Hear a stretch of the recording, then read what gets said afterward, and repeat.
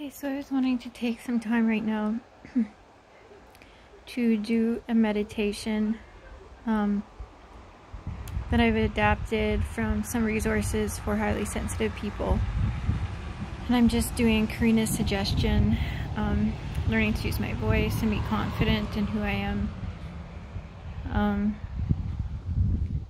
flowers, garden, some more flowers, and I'm just sitting here enjoying nature like she's recommending us to do on one of our experiments. And as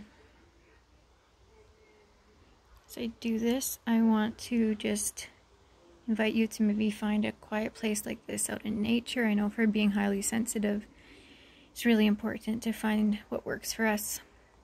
I'm learning from Karina's highly sensitive courses.